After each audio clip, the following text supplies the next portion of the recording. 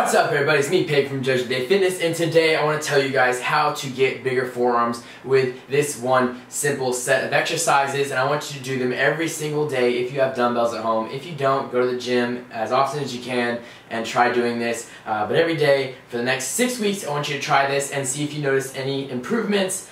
So with that being said, let's get started on this video.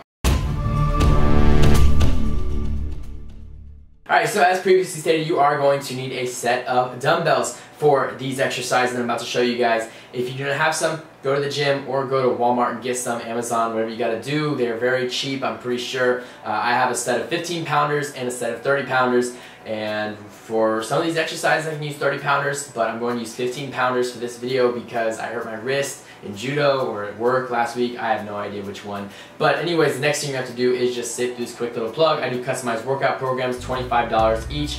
$5 will be given to you per person that you successfully refer to me, and I would seriously appreciate it if you would do that as well.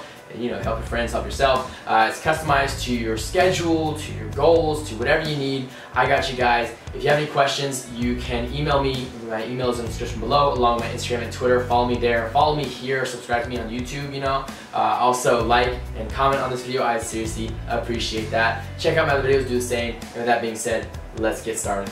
Alright, so the wrist is a very special joint. It is called a synovial joint. That's why I can go forwards, backwards, left, right, inside, outside, however you want to classify these movements. And you know, I bring up the wrist joint because it's a very key factor in building strength and muscle in your forearms, okay?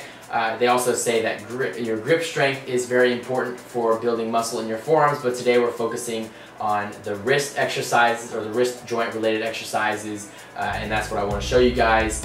So basically we're going to maximize our potential and we're going to build strength and muscle from using the movements going forward, backwards, left, right, okay? So make sure you grab your dumbbells and let's see what happens. So to start off this exercise, you're going to take those dumbbells, you're going to grab them, and you're going to have your palms facing your center line, you're going to have your thumbs facing forward, you're going to have your knuckles facing out. That's the position I want you to have your hands in when they're at your side. And so what I want you to do, another thing that I want you to keep in mind here, is that you're not going to be alternating every rep, you're going to be alternating every set. So there's 4 different movements. You're not going to switch the movement until you've completed one set of the exercise. You also don't have to keep this specific order, but let's just follow along here. The first movement, you're going to take the dumbbells and you're going to curl your wrists inward, okay? So you're going to be using the inside, it's going to be building the inside of your forearm, the palms facing up. It's going to be the muscle going along with that. That's what it's going to be working on. You're just going to bring them in. Slowly but surely, don't rush through the sets and reps, don't rush through it, just do it slowly and surely, and try and hold it up there for a second, alright? So, you know, a lot of people, when they finish the rep, they just let it back down. Don't let it back down, focus on your negatives as well. Now for our second exercise, we're just going to move in a circle here, and you'll see what I mean. I don't really care what order you decide to do these exercises in, just make sure you do them all evenly. You do the same amount of reps and sets for each and every single one of them. What you're going to do is, this is just a preference of mine, but you don't have to do this, but it's going to help you, so why not do it? You're going to take your hand and you're going to move it from the middle of the dumbbell to the back of the dumbbell, and what you're going to do is you're going to treat it like a lever or a seesaw. You're going to go up and down. The part that is farther away from your hand is going to go up and down. You do not have to bring it down to a 90-degree angle. I would suggest that you try and go further, and again, I would highly suggest that you do not rush these reps. You know, just bring it up slowly, bring it down slowly, pause for a second when you get up there, pause for a second when you get down, and that is how you're going to maximize the potential of this exercise and get the most out of it. So for our third forearm exercise, what you're going to do is you're going to move your hands back to the middle of the dumbbell again, and you're going to leave them in the resting position, and this time you're going to go from the resting position to outside. So you're going to bring it away from your body, alright?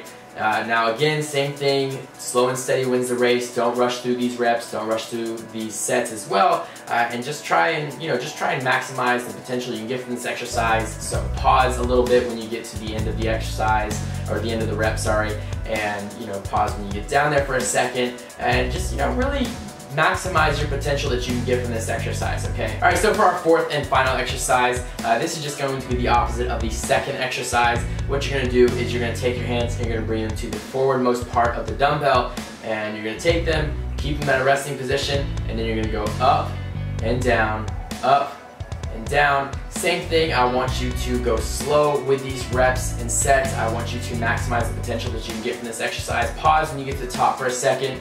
Make sure you're keeping everything even as well. I don't know if I mentioned that in the previous exercises, but it's very important that you are doing all that to maximize the potential that you can get from this exercise. So I'm sure you heard me stressing over and over again how important it is that you maximize your efforts and maximize the potential of these exercises, and that is simply because it is very hard to build good forearms without one, great genetics, without two, being on steroids, okay? It's a very simple fact. Your forearms have a lot of androgen receptors, and that makes them, you know, like a lot harder to build without steroids. And also your forearms have a lot of ligaments in them, and that makes it hard to build those ligaments because they're not really meant for growing. They're meant for just keeping everything in place.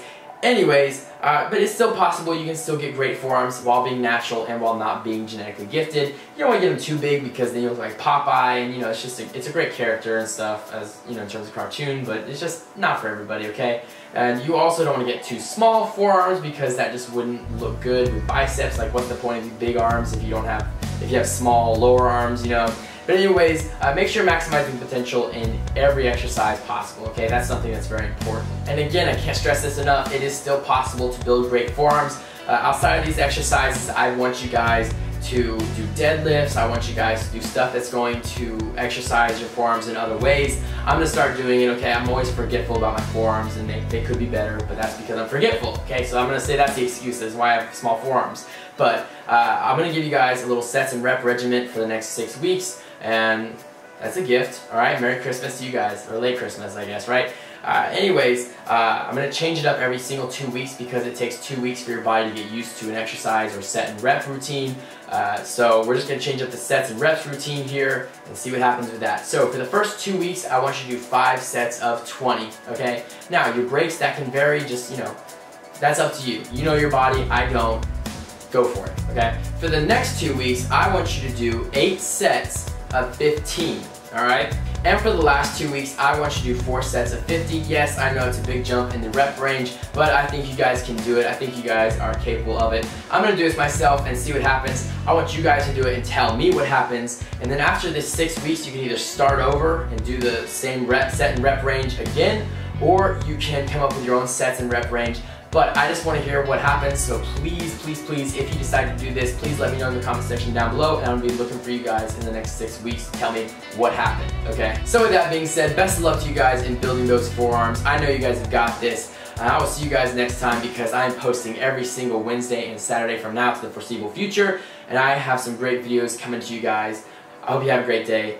See you next time.